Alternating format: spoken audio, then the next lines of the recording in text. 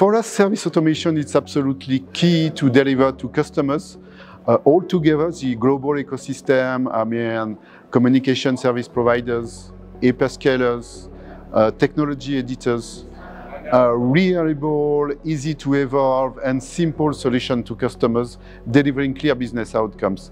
I think is what MEF is doing by facilitating the federation of resources, underlay, overlay, SD1, SASE, security, making sure we have clear definition, clear use cases, right level of language for APIs.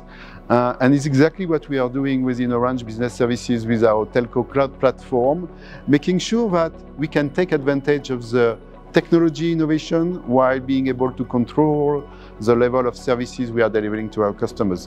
Let's take a clear example that we have. We are going to deliver from our telco cloud platform the cloud-based SASE solution from Fortinet, fully integrated with our underlay solutions, with our full range of SD1 solution, with our cloud connectivity, delivering customer with an end-to-end SLA.